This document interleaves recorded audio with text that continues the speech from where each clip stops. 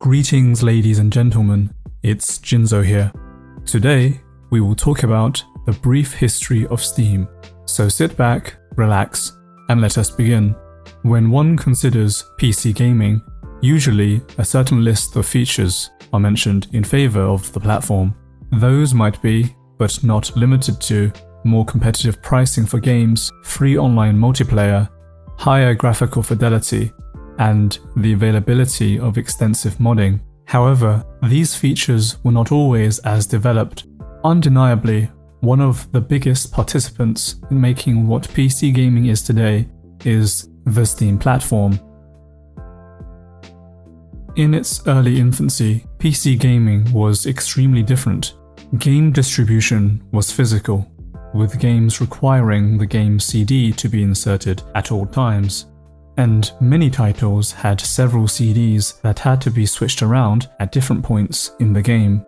Digital games were non-existent, and players had to connect through dial-up to private computer servers called BBS, or Bulletin Board Systems, which allowed them to play online, watch news, and download patches or mods.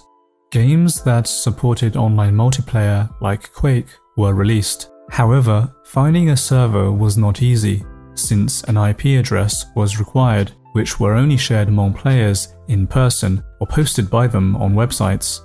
A modding community was formed from this game as well, but there was no platform in place for ease of distribution of these creations. To resolve this, in 1996, Mark Surface created Planet Quake, a hosting and news site dedicated to the game, and later on, with a team of 3 developers, created QuakeSpy, a service that allowed players to browse servers in real time. This platform was later on licensed to other game developers under the name GameSpy, as well as launching dedicated websites for gaming news and information called The Planet Network. This service was not the only one in existence at the time. The same year saw the launch of Battle.net by Blizzard, which was released with the groundbreaking Diablo 1, making it the first online service that was incorporated into a game fully. With the unveiling of another influential game by Blizzard in 1998, StarCraft, more features were added, such as ladder rankings and game filters. These services filled a necessary gap. However, with dial-up internet becoming superseded as broadband began its replacement in the early 2000s, there was a need for a platform that provided all these features in the same place. As most of us know, Valve is the company behind Steam. Previously, Valve had already created hit titles such as Half-Life and Counter-Strike, but these games and their online services were not easy to patch without a dedicated platform in place, causing many users to disconnect frequently. This, in combination with an increase in piracy and cheating, and realizing that 75% of their players used high-speed internet, Valve tried to think of an alternative distribution system. At first, they sought help in creating this service and approached other well-known companies. Valve's executive Doug Lombardi stated on the matter, "You know, we went around to Yahoo, Microsoft, and anybody who seemed like a likely candidate to build something like Steam. We went and asked, 'Are you guys doing anything like this?' And the response was, 'That's a million miles in the future. We can't help you.'" With no partner in sight, but clear on their goal, Valve began creating Steam on their own in 2002 under the names Grid and Gazelle. They unveiled this platform in March of 2002 in the Game Developers Conference, and even released the beta on the same day, in which 80,000 to 300,000 players had access to the service. The highlight release of the beta was Day of Defeat, a modification of Half-Life. To promote such titles, Gabe Newell, the CEO of Valve, announced he would offer mod teams a game engine license and distribution on Steam for $995. It would not be until September 11th of 2003 that Steam would be fully released, making its use mandatory in order to play the popular game Counter-Strike 1.6. This was a great strategy to increase the exposure of the service, but Valve did not foresee the thousands of players that would be looking to play the game on day one, so the official launch of Steam was complicated to some degree due to Valve's servers not being able to manage such a large player base. Despite this, Valve did not waver. They realized Steam's potential and began to push beyond its original scope.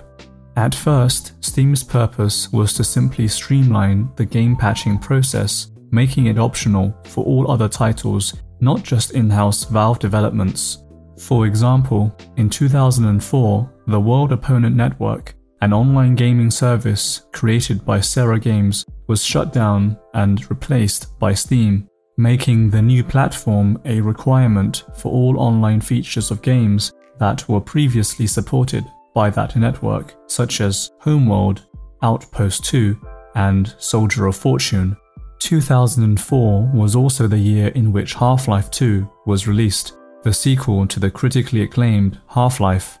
Valve used this opportunity to promote Steam, so they made the installation of the platform a requirement, even for retail copies of the game.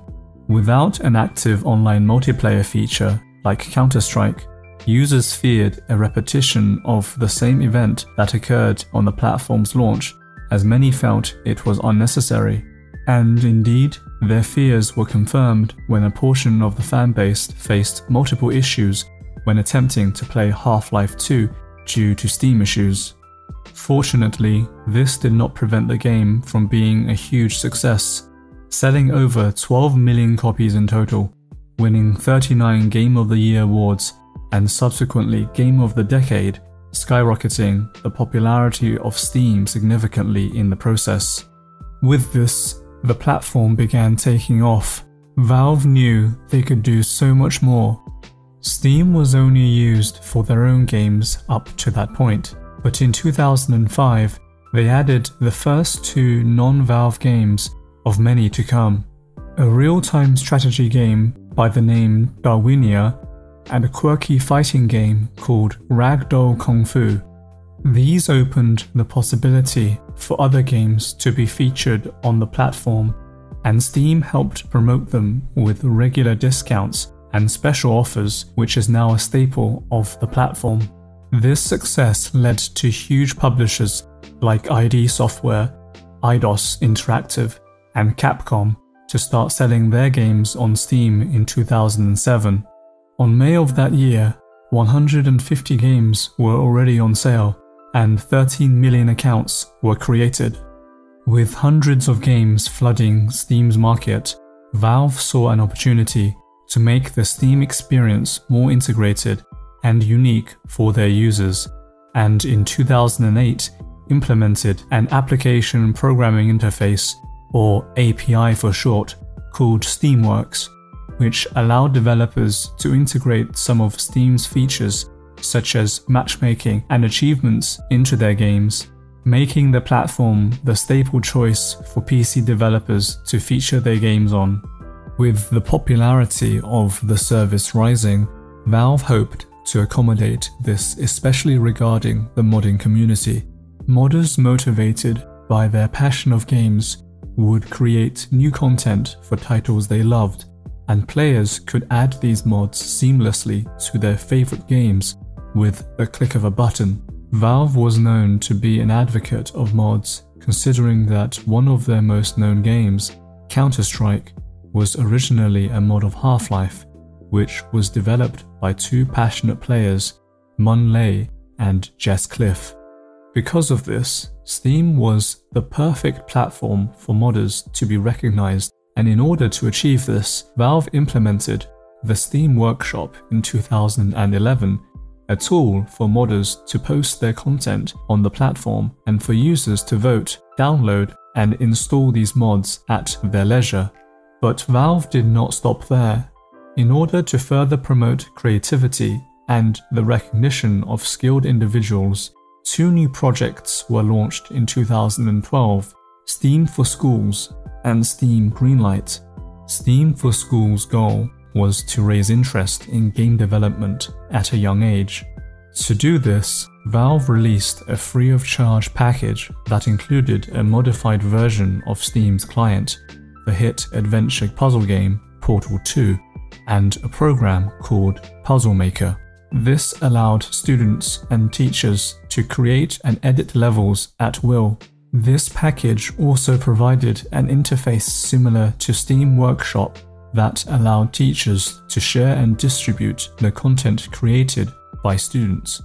On the other hand, Steam Greenlight was created to allow a platform for unrecognized but talented creators. With this service, developers could showcase their project ideas along with screenshots, videos, and early builds of their game. Then, Steam users could vote into projects that seemed most promising. Upon reaching a required number of votes, Valve would contact the project's creator to help them bring it to life. The Greenlight initiative saw moderate success, approving 145 games. However, many users complained due to the lack of transparency, as well as developers being required to persuade players to vote for their projects. With this, Steam decided to replace Greenlight with Steam Direct, a simpler and streamlined system for Valve to moderate submitted content. At this point, Steam was already a well-known service for gamers, but PC gaming still had fundamental challenges to overcome if it wanted to become a home console. To reach into the living room space, in 2013, Steam released the first of many projects with this goal in mind, Steam's Big Picture. This allowed players to change from the usual Steam interface with small font, mouse and keyboard controls to a clearer display that could be controlled with a gamepad meant to be used on a TV that is further away from the player. Valve also created the in-house streaming service in 2014, which allowed players to stream their computer's gameplay to other devices connected to an external display. Valve even went as far as creating their own Linux-based operating system called the SteamOS, which, when implemented on a device, also supported in-home streaming. Keeping their open mentality of allowing users to create their own content, they announced this operating system would be free of charge and completely open source. Upon the reveal of this project in September 2014, Valve stated they had come to the conclusion that the environment best suited to delivering value to customers is an operating system built around Steam itself. They firmly committed to this idea, and to support it in November 2015, 2 new undertakings were released. But this time, it would not be just new software. It was time for the Steam brand to venture into the hardware market. The Steam Machine, a console-like pre-built computer that ran their own SteamOS, was meant to be used by players by connecting it to their TV. Different companies, such as Alienware, made their own version with varying specs, which allowed users to acquire a Steam machine with their desired specs and budget in mind. One of these machines, created by Valve, is called Steam Link. It is a small and budget device with the main purpose of only making use of the in-home streaming service and stream content from a computer in a different part of the house to the TV. With these ventures, Valve faced an important issue. Even though the Steam machines could take the PC gaming experience to the living room, a lot of games were not optimized to be used with a controller, and others, such as real-time strategy games, would be almost impossible to play without a mouse and keyboard. These peripherals were not designed to be played from a player's couch. To tackle this, Valve designed their own solution, the Steam Controller. This controller had similar features shared across its competitors, but two main features were added in order to allow players to enjoy games in their living rooms. To get around games that did not support a gamepad, controller mapping was implemented, which allowed users to rebind any mouse movement or key press to the desired controller input. Users could create and share specific game profiles with the Steam community so that players did not have to manually create a profile for each game individually.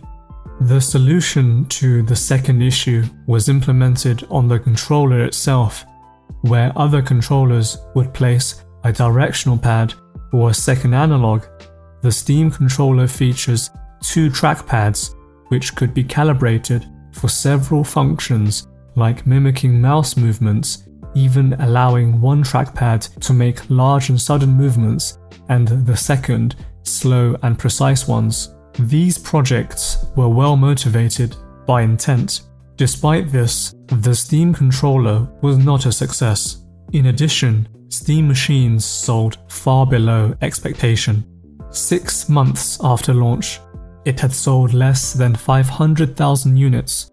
As a comparison, the Xbox One and PlayStation 4 sold more than 1 million units each within just 24 hours of launch. This caused the project to be discontinued. Even the production of the smaller and cheaper alternative, the Steam Link devices, was interrupted.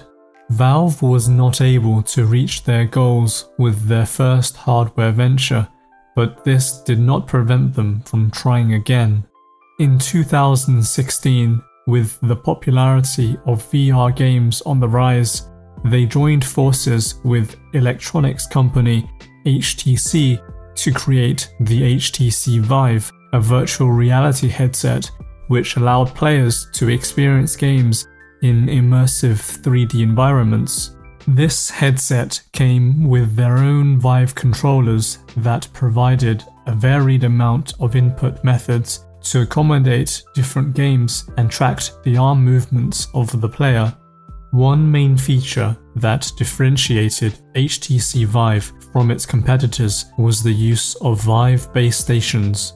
These created a 360-degree virtual space in the real world, so that players could walk around digital environments for a new level of immersion. The device saw reasonable success, reporting on November of 2016 that more than 140,000 units were sold. In the same year, Steam VR was also launched. Like Big Picture, this was a different interface to the regular desktop version and allowed players to easily access their Steam library while using a VR headset. This mode was even compatible with other headsets such as the Oculus Rift. As we know, however, VR is still in its infancy, and the games are often considered to be more of an immersive experience rather than what would be considered traditional gaming. As one would expect, the competition in the VR space will continue for years to come. As of 2019, Steam provides service to over 1 billion registered accounts and 90 million monthly active users. The Steam brand has become more than just an online video game retailer. By pioneering the distribution of digital games for the PC, it has created a community that allows players to freely develop content and be noticed on their merits rather than marketing success alone, giving rise to the spectacular indie game development scene as we know and love today. But the story does not end there, as we know there are many other distribution systems available that now compete with Steam, such as the Epic Store, Origin, and even Discord. Who will emerge victorious? Only time will tell. And with that, we draw the curtain to a close. Thank you for being here with us. I'm Jinzo, and until next time, goodbye and good night.